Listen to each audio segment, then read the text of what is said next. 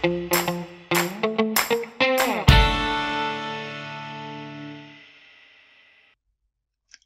guys, welcome to the WordPress visual course for beginners. Step by step, you will learn how to build any kind of website in WordPress using a free visual builder. So in this first chapter, you are going to learn the basic initial steps. Get a domain, get a hosting provider, and point your domain to your hosting provider. Are you ready? Let's go.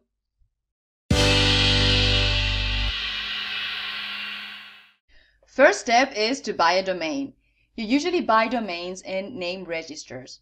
Some name registers are, for example, name.com, namecheap.com, dynadot.com, or you can even buy them in Google Domains. In this tutorial, I'm going to use GoDaddy, another name register, so you can choose whatever suits you best. They basically work the same. You should go to their homepage and then find the field where you should start searching for your domain name that you have in mind. So, for example, let's say that I have the Motor Crew in mind, so I'm going to search here if it is available. So I'm just going to type here.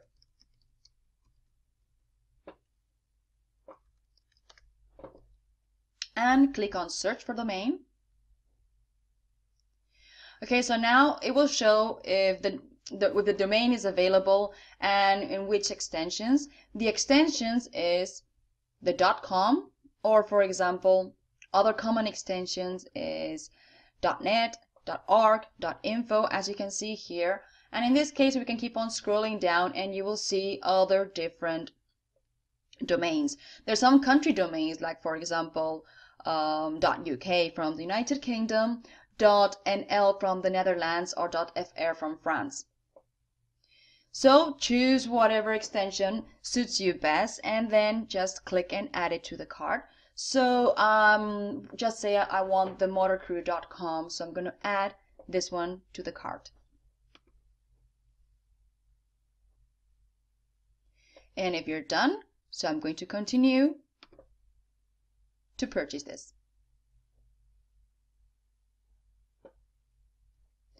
Okay, so this part sometimes can be a little bit tricky because name registers might want to charge you for some extra services that you might not want. So make sure you don't select all this here. If you don't want privacy protection, privacy and business protection, then just click on no thanks.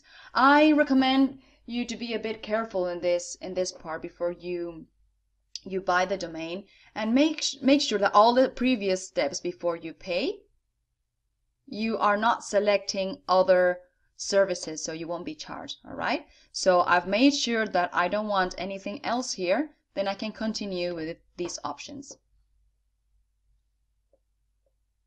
Before you complete your purchase, you can choose if you want your domain for 1 year, 2 years, 3 years, 5, or even 10 years. Okay, usually the first year is cheaper, as you can see, and then it will be a bit more expensive depending on how many years you choose. I want to also suggest you something here. Make sure your payment details are updated, just in case the credit card that you're using is expired, because it wouldn't be the first time that this would happen and somebody loses their domain because of this. So keep an eye on that, and also on the renewal date, because you might miss it, and it's also very important to renew your domain or else you can lose it. So when you're done purchasing this, then you're ready to go to next step.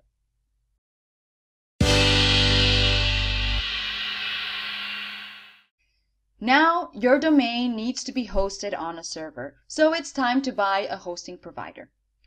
There are two possible scenarios here. First scenario is you buy your domain and your hosting service from the same company. Companies like, for example, name registers like GoDaddy or hosting services like HostGator, they offer both services. And then you have a second scenario where domain and hosting provider are from different companies. If you're building a website for a client from scratch, this might be the most common scenario.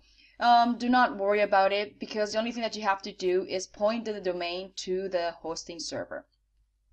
So there are some hosting servers like, for example, SiteGround, 1&1, Bluehost, HostGator, and in this tutorial I'm going to use Bana Hosting. Whatever server you choose has to cover your needs, so look around a little bit. There are different prices, and it will also be different if you're just planning to host one website or you're planning to host several websites. So just look around a little bit.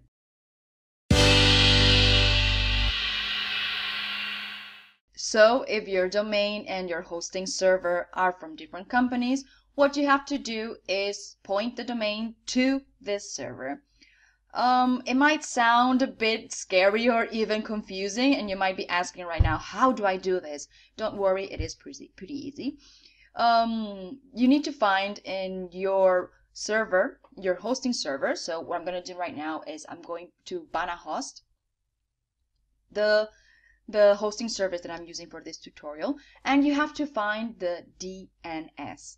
DNS stands for Domain Name Server. So as you see here, I found mine here. Here in products and services, I have found the name servers, which are this over here. There are two. Okay, so these are important because you need this and you have to copy them. Then you have to go back to where you have bought your domain. In this tutorial, I'm using GoDaddy. So I'm going to GoDaddy, logging into my account, and what I'm going to do is copying this DNS numbers. So this is how you point the domain to the server. Okay, so that's what I'm going to do right now. I'm going back to GoDaddy, and here in GoDaddy, somewhere find in your products in this case. This might be similar in the rest of the registers, or if not, find the help section, because it will tell you where you can find this or where you can change the DNS. Okay, so as you see here, if I selected my products, I have the domain that I've bought, which is the Motor Crew, and here I have DNS. So I'm just gonna click on this. So here I can manage the name servers. I'm scrolling down until I find the section where I have to enter the name servers. Okay, so you have to find something similar as this. I'm going back to my hosting service and I'm copying this name server. So copy the first one, Control C, and here I'm using Control V to paste it.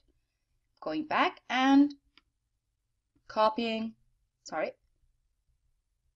second one.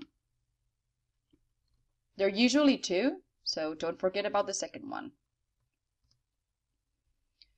Whenever it's done, just click on Save.